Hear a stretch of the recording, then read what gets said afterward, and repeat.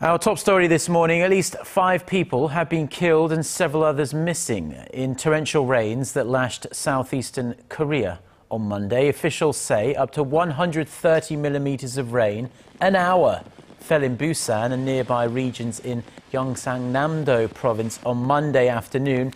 This triggered landslides, flooded houses and cars, seriously disrupted air and rail services, and even temporarily halted the operation of a nuclear power plant after rain began to seep into a water intake facility. 3 women and a teenage girl were killed by sudden floodwaters in Busan. In the city of Changwon, a bus tipped over into a flooded street, as you can see there.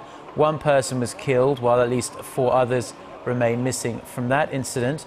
Officials say more than 270 millimeters of rain fell in Changwon as of Monday afternoon.